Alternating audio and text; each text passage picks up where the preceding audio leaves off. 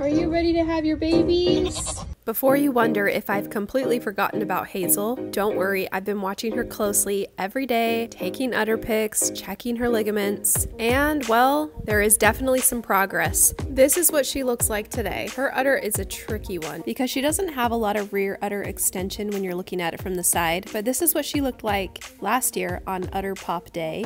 So we're going to compare with that. Her ligaments are almost completely gone. So just to be safe, I'm gonna put her in the kidding stall and I will let you know if she goes into labor.